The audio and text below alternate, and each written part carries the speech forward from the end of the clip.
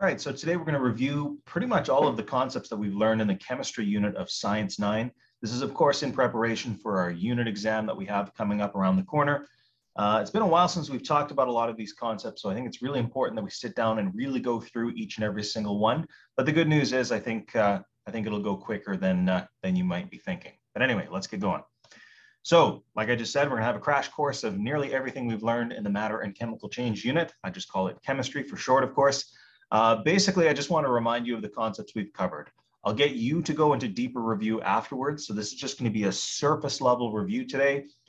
You'll, of course, need to go into much deeper review on your own after this. Just a bit of a heads up, you might even want to pause the video here and go get one, or at least load it up on your computer or whatever if you have one. But you'll want to have a periodic table handy today. There's going to be a few things we do, especially obviously with ionic and molecular compounds, that having a periodic table in front of you would really help. And remember, I do have the periodic table, at least a digital copy of one, posted on our Google Classroom page. So of course, that would be a good place to go. Anyway, I'll stop rambling. Let's get going. So first thing I want to go over in this matter and chemical change unit was the concept of a physical versus a chemical property. So when we talk about properties, we just talk about what we can say to describe some kind of object, right? Now, physical object or physical properties, those are just the ones that you would use your five senses to detect, right? So it would be what you see, what you hear, like if you drop something, it might make a different sound than if you drop something else. What you smell, what you feel, what you taste, those are all physical properties of matter. Now, there's other things that count as physical properties as well that aren't quite as obvious. Things like density, so how dense something is. You can often test that by seeing if it floats in water, for instance. Melting point, boiling point, those kind of things that are numerical descriptions, those are physical properties as well. Chemical properties, on the other hand, these are how matter interacts with other matter. So in other words, if you mixed this piece of matter with something else, what's going to happen? So some examples would be, do they react with acids? If you mix this with an acid, is it going to dissolve in it? What's going to happen, right? Does it burn, right? That's a chemical property. You ever wondered why some things, when you heat them up, they cook or they melt, but then other things just straight up burn? Why is that? Those are chemical properties, right? Reacts with water. There's some things, I remember we looked at it in class, of course, that if you mix them with water, there's quite an explosive reaction. Those are the things that are on the far left side of your periodic table. We can talk about that in a bit here too. And then does it rust or tarnish, right? So things like silver, like in that picture, a silver spoon. If silver just sits in air long enough, it tarnishes. And that's a chemical reaction that's happening with the air. Anyway, moving on. Some other things we can look at, some physical properties of metals versus nonmetals. Remember, on your periodic table, metals are the ones that have a green background, and the nonmetals are the ones that have that kind of orange peach kind of color as a background. Of course, in the real world, though, away from your periodic table, metals, of course, they all share similar physical properties. And some of these are pretty obvious. You know, you can probably tell by looking at something whether or not it's a metal. But just to get it, to be explicit here, metals are shiny. At least you can polish them and make them shiny. They're malleable, which means they can be rolled into sheets. They can be flattened out. Malleable, I think, comes from the word mallet, which is like another way of saying a hammer. They're ductile. That just means they can be stretched into a long wire. Any kind of metal can do these kind of things. It's not just like things like copper. Any metal will be stretched into a wire. Some just stretch better than others, that's all. And then the last one conducts electricity. Also, some conduct electricity better than others, but all metals, to some extent, will conduct electricity. Nonmetals, of course, they're just the opposite of this. They're not shiny, they're not malleable, they're not ductile, and they don't conduct electricity. Now we also have to talk about physical and chemical changes. This is not to be confused with physical and chemical properties. When we talk about a physical change, we're talking about the material changing from one state to another. So in other words, it goes from a solid to a liquid, or a liquid to a gas, or whatever, right? That's a physical change. Physical changes are pretty easy to identify because that's pretty much the only kind of thing that would count as a physical change, right? It's also important to realize that physical changes are pretty easily reversible. Usually just to change it back, you just either heat it up or cool it down. That's about it, right? Chemical changes, on the other hand, these are a little more interesting. A chemical change of matter occurs when two or more materials react and create new materials. This isn't always reversible, or at least not easily. Sometimes it's arguably not reversible at all. For instance, you can't uncook something. You know, it'd be kind of cool if you could cook some food and then uncook it so you could put it away raw again. That's not how the world works though, right? Chemical changes, of course, cause one chemical to change to another thing, and oftentimes it is permanent. Not always, but oftentimes it is. Now, another important thing with chemical changes create new materials that often have different properties than the original materials. When two things mix together and chemically react, something new with new properties will form. It won't look or act the same way as the things that made it, or at least not necessarily. Other things we have to talk about in this course, of course, we talked about the changing models of the atom. This one, it's just one you have to sit down and review. Basically, you have to understand that there was 4 that we were interested in. There's the Dalton model, which we call the billiard ball model. That's where Dalton just thought all the atoms on the periodic table or all the atoms in the universe were just their own individual ball. So there was like a ball that would represent something like hydrogen, and then there's another ball that would represent something like iron. All of these elements just had their own unique ball to them. So we called it the billiard ball model. The second person to come around was a guy named Thomson. He came up with a plum pudding model. I usually called it like the raisin bun model. You can also call it like the chocolate chip cookie model. Basically, what you have to understand about Thomson is he believed most of an atom was positively charged, but that there must be these little negatively charged pieces inside of it. And of course, those would be called electrons. So he realized that there was a positive and a negative piece electrically to all atoms. Then comes Rutherford. This one is one of the more interesting ones. Some people usually depict an atom as looking like this today, even though we know it's a little more organized than this. Rutherford was the one who realized that the protons, so the positive pieces, and the neutrons, which are neutral, they're in the center of the atom that we call the nucleus. Now, most of an atom is actually empty space, according to Rutherford, where all of this empty space is encompassed by these electrons that are buzzing around that nucleus at really high speeds. So basically, Rutherford, he was the one who figured out that an atom is mostly empty space, which is true. He found that out, of course, by shooting particles at gold foil. And he found that while some of them bounce back, some of them literally just pass right through the gold foil and they weren't deflected at all. The last one, this one's a little more true to what we believe today. The Bohr model, it's kind of the same as the Rutherford model. It's just Bohr realized that these electrons orbit in energy levels. So in other words, they actually orbit kind of like planets orbit around the sun. They have specific rings that they sit in. They don't just completely buzz around randomly. There is a little bit of order to them. Now, this picture, of course, is a big simplification of it, but you know the idea still stands. Bohr figured out that the electrons have levels that they sit in. Anyway, that's about all I got to say about those ones. All right, so the periodic table, there's like a million things we could talk about with the periodic table. We'll get into some of like the details regarding individual elements in a bit. But basically what you need to understand about the periodic table are there are periods. Periods go this way, they're horizontal. And then there are groups, which are also sometimes called families. Groups are the ones that go vertically. Now the significance behind groups are things that are in the same group will have similar chemical properties. For instance, one of the more interesting groups is this group number 1. Everything in this first group right here, this first column on the far left, they react really strongly with water. If you were to put any of those in water, they'd blow up, right? We had that video we watched where they put, I think it was cesium, this one down here, they put cesium in a bathtub and it blew up the whole bathtub as if there was a grenade in there. These are pretty interesting. They will react strongly with water. These actually had a name. They're called the alkali metals. I don't know if you'll need to know that so much, but it is still useful to know. Another interesting group is group 18. Group 18 are called the noble gases. They're called noble because they kind of think that they're already better than everything else. In other words, they don't react with anything. Helium, neon, argon, etc. They don't react with anything. They just kind of do their own thing. They think they're already perfect the way they are. So it is what it is. Periods, on the other hand, where the periodic table gets its name from, periods will actually tell you how many energy levels there are around an atom. So think of Bohr's model. If we looked at period 4, that has like potassium and calcium and stuff in it, if you were to draw a model of the atom for potassium, you'd have your nucleus, but then you would have 4 rings going around it. That was a pretty miserable drawing I just did there, but you get the idea, right? So periods just telling you how many rings around an atom there are. So how many energy levels for the electrons that there are.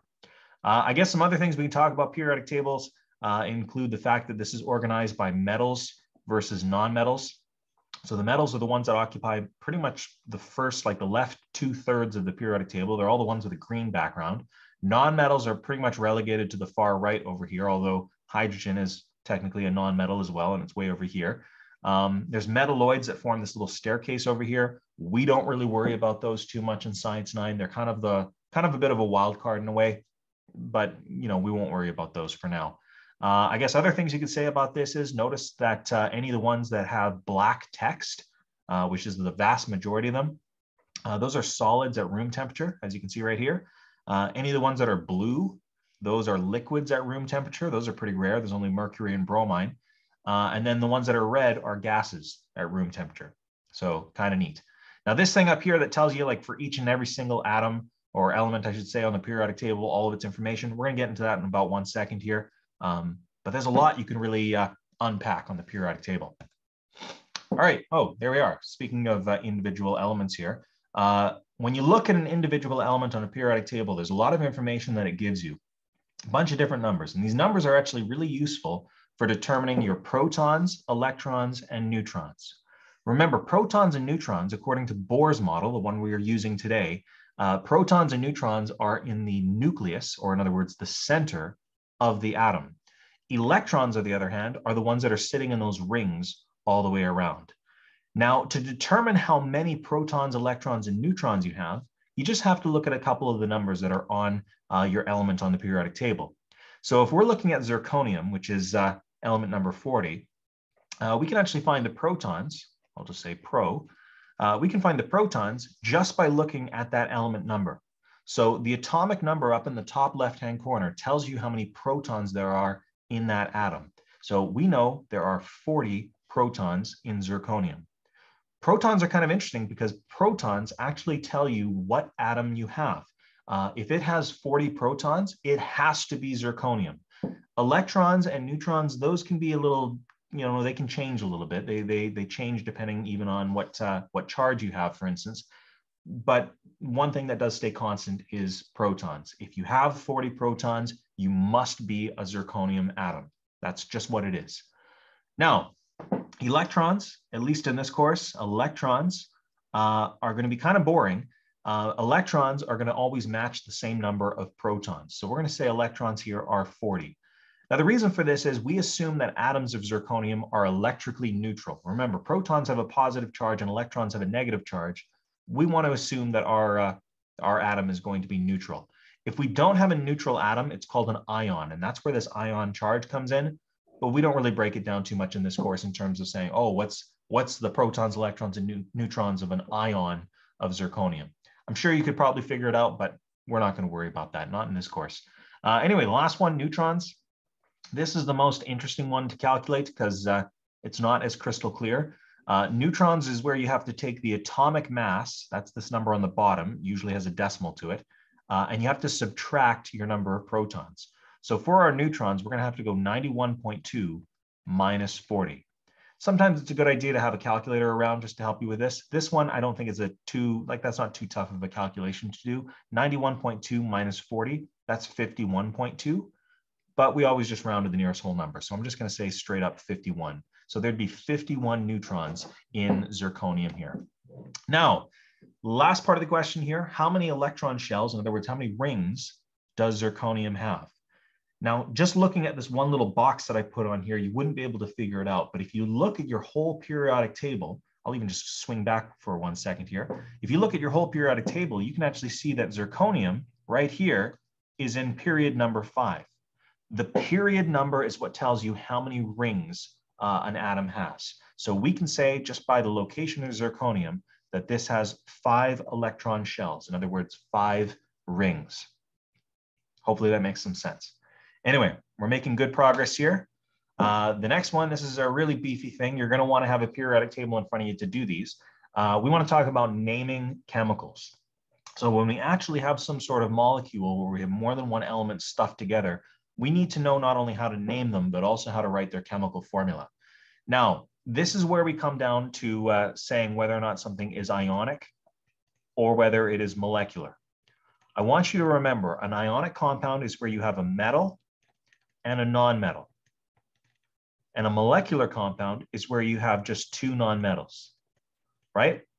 Now, the weird thing with this is with ionic compounds, you have to watch your ionic charges. Those are those numbers that are in the top right corner of every single element. For molecular compounds, you don't have to worry about those at all because molecular compounds only use nonmetals and we don't care about charges. Watch as I go over these. If you want to pause the video here and give these an honest shot, that's great. But otherwise, just because it's been a while, I'll just show you how we go over these. So for this first one, CaO, excuse me, sorry, something just went down the wrong way. CaO is, you have to look at Ca. If you look at your periodic table, you see that's calcium. And then O, of course, not a big surprise, that's oxygen. Now, calcium is a metal. Oxygen is a nonmetal. So because we have a metal and a nonmetal, we know that this is an ionic compound. Now, ionic compounds, when we go about naming them, they're actually pretty nice. You basically just list the metal name and then the nonmetal name ending with "ide." So for calcium and oxygen, this is literally just going to be calcium oxide. For this next one, we have N and O. N is nitrogen, that's a nonmetal. And then oxygen, of course, is also a nonmetal. So because we have two nonmetals, this is what we call a molecular compound. Molecular naming is a little weird, but in a way, it's also nice if you know what the trick is. When you are naming molecular compounds, you have to watch how many of each of those elements you have. And then you have to use something called a prefix. So in other words, something that starts a word in order to communicate how many of each of those you had. So hopefully you remember when we have a 2, the prefix on that is going to be di. When we have one of them, the prefix on that is going to be mono. So this is going to be dinitrogen, and then mono, or just mon, oxide. So dinitrogen monoxide, that would be the name of this molecular compound. We had to use these prefixes here because it was a molecular compound. You do not use prefixes if you have an ionic compound. Now, this last one, CO2SE3. Notice the CO2, that's a lowercase o, so this is one element. If you look at your periodic table, you're going to see that that is cobalt, and that is a metal. As for Se, Se is selenium, that is a nonmetal, so we know that this is going to be an ionic compound. Now, naming ionic compounds, as I mentioned earlier with that calcium oxide example, it's usually pretty easy, but there's something kind of funny about this one. Cobalt, if you look at your periodic table, cobalt has 2 possible charges. I'll even just show you over here. Cobalt has 2 possible charges. It's either a 2 positive or a 3 positive charge. This is what we call a multivalent element. So when you have something that's multivalent, you actually have to communicate in its ionic name which charge you used. So there's a little bit of a trick to this one. What I want you to notice is we have 2 cobalts and we have 3 seleniums. If you look at selenium on your periodic table, its charge must be -2. So a single selenium is 2 negative, but we have 3 of them. So the overall charge of these 3 seleniums is 3 times -2, which is 6 negative. That means my overall charge of cobalt must be 6 positive, but we have 2 cobalts.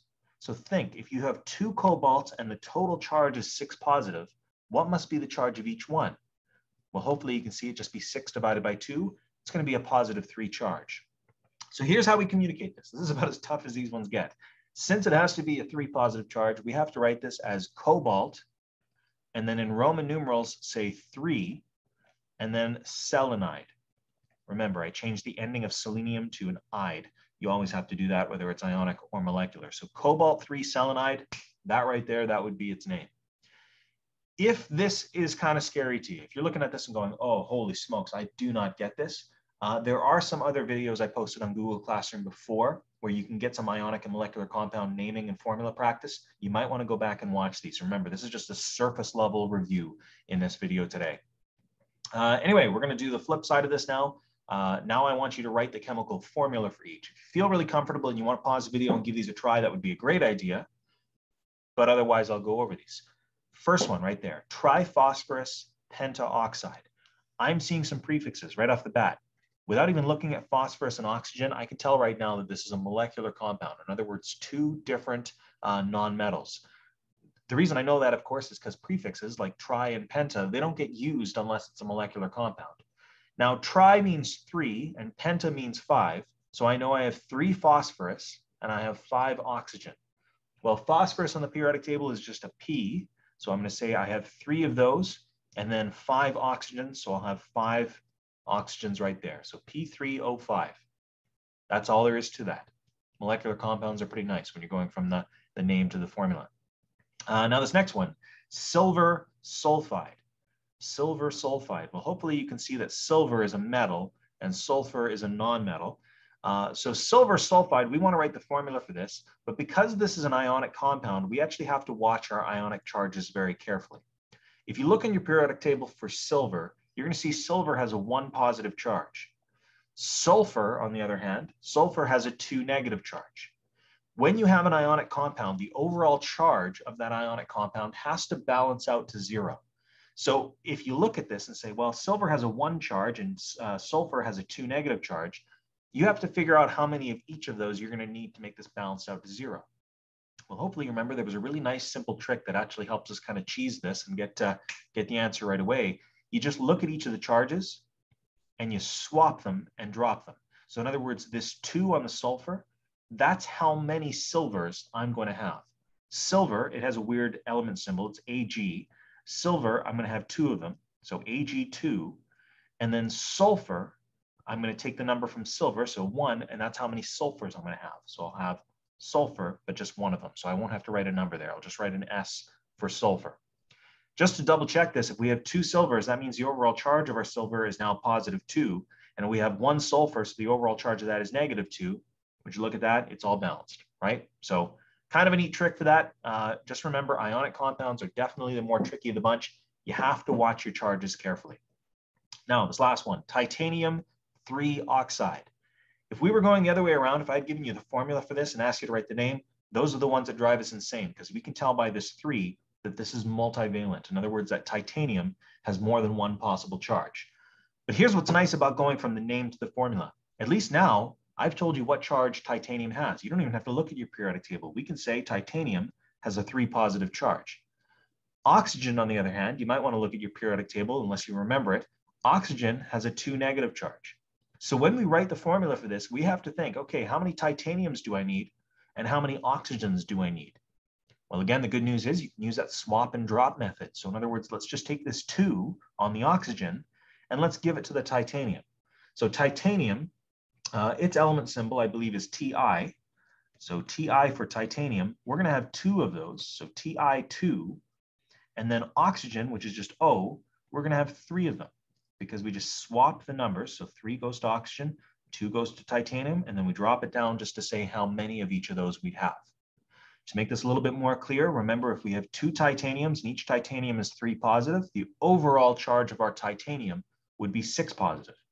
If we have 3 oxygens and each one of them is 2 negative, that means the overall charge of the oxygens is 6 negative, and they match. That's what we're hoping for. That's what we always want to get done. So those are the chemical formulas for each of those. Again, if this is something that's still tricky to you, go back and watch some of those other videos, because this is one of the most important things that we cover in this unit. I would even argue most important thing we cover in all of Science 9 is naming and writing formulas for ionic and molecular compounds.